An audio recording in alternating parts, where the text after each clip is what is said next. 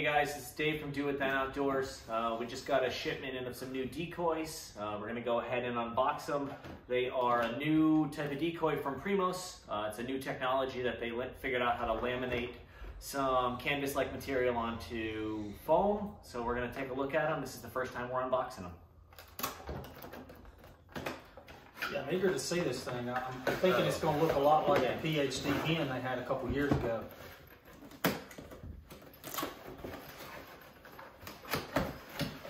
So far, looks like really nice image quality, laminated on top of this foam. It's a little stiff, it's kind of cold. They've been in Matt's car for a little bit, but overall, looks pretty rugged.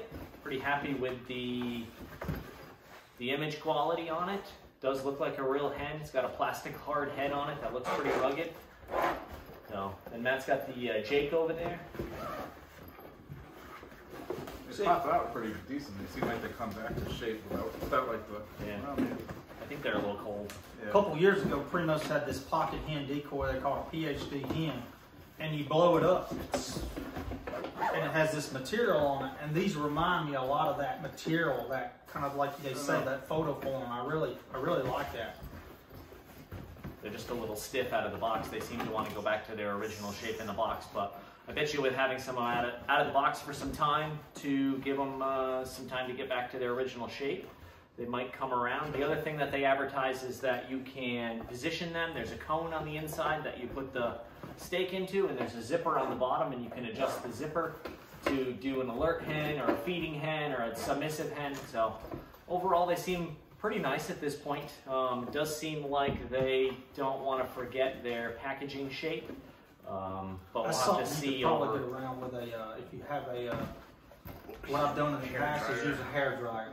To warm up the foam and stuff. Or put them in hot water, but I probably would put this in hot water. Leave them in the sun for a little bit maybe, yeah. Get them to warm up in the sun. I think we'll see after how it goes, because typically before the hunt, I leave my pack in my truck where it's cold overnight. Yeah, warm it up in the truck so I can a little get bit. going in the morning. So think about warming these up, I guess, if the form does stay as an issue. The general concept of like being lightweight, I mean, this thing weighs almost nothing. I think in the box it says they weigh 13 ounces, which I think from modern day decoys where they're going more of the hard bodies and they weigh a couple pounds, can't really pack them very well. This has potential. We just have to see if we can figure out how to get around the shape issue. And I don't know about you guys, but I think the image quality seems pretty decent on here. I like it. Really good, yeah. And the fact that they put a nice hard head on it and everything to try to keep it looking more realistic is nice. On the Jake, is there a beard on there or what? A little beard, but that's one of the most realistic heads I think I've ever seen on a decoy. Yeah, for sure. Through the eyes and even to the ear behind it. So, let me check that thing out. Yeah, I think you're right. I think if we just, you just. Oh, actually, let's look here. It's actually got wire in the tail. There's wire in the tail, so you can actually bend that tail out and shape it. So I like that. And like I believe you're right. I believe the rest of it's going to come out with the sun for sure. We'll see. I hope so. They're just like the ones you get, the full decoys, right? They come boxed up. They don't hold their shape. You got to set them out in your backyard, let them warm up. Need a hair dryer on them. The good thing is I feel like we're not seeing that many people anymore make really portable decoys that you can fold up. I feel like we're becoming duck hunters in the turkey world where they're going to want us to have, you know, a bag this big full of decoys that you can't fold up. Right. I love this PhD decoy. I wish they made it, you know, because it blows up and I can let the air out of it and fold it up. So and if I'm excited about these. You're running and gunning, you want to keep the weight and everything down. You don't want to be getting caught on briars because you're carrying decoys everywhere. I mean, these have a lot of potential. I'm really excited about this. See, it's already starting to take shape. I carried a different foldable decoy, and I think you know, if this holds its shape better, this will actually be better this year for us. If I can only figure out now how to get my wife to let me buy one of these. You don't tell her. Yeah, right. You just have it shipped here, and then come and get it. Yeah. That's not a bad idea, having it shipped to Dan. So. Yeah. And they're really, these were on sale through Midway, right? We did get these at Midway.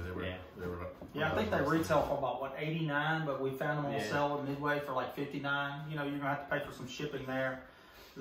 Seems like they got a new one coming out in the next couple of weeks. I think it's the leading hen, where this is like the, I don't know what they call this one. They just call this one the hen. The hen. And they say that it can be a a content hen, an upright hen, or a submissive hen, depending on where you put the stake position. Yeah. Yeah, I feel like it's probably not going to be that much difference in the one that they're about to release not. in this one. I mean, this looks good. Best head I think I've seen on a decoy in a while. They claim the image quality is better on the new ones, but I don't know. These are pretty good. Like an HD image compared to what these are. But these are good enough, I think, and I guess we'll see how it goes this year. Yeah, hopefully we'll have y'all a video of a bunch of toms trying to jump on top of this thing. I don't think they'd tear it up. We'll do a quick Instagram update when the weather warms up here in Connecticut and we can get them out in the sun and see how they maintain their shape. All right, guys. I'm Dave from Do It Then Outdoors. This is just a quick unboxing of some decoys. To my right here, we got Matt and Bishop. Until then, have a good day.